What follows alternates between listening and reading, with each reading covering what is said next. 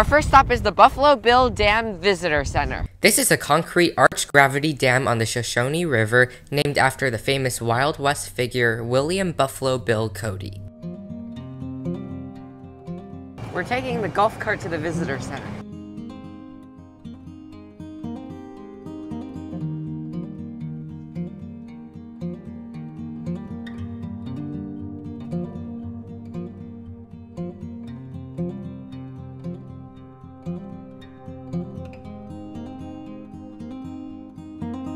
Buffalo Bill Dam was built in 1910, and at that time it was the tallest dam in the U.S. Oh yeah! And this dam was built with no steel reinforcement. See all the logs down there?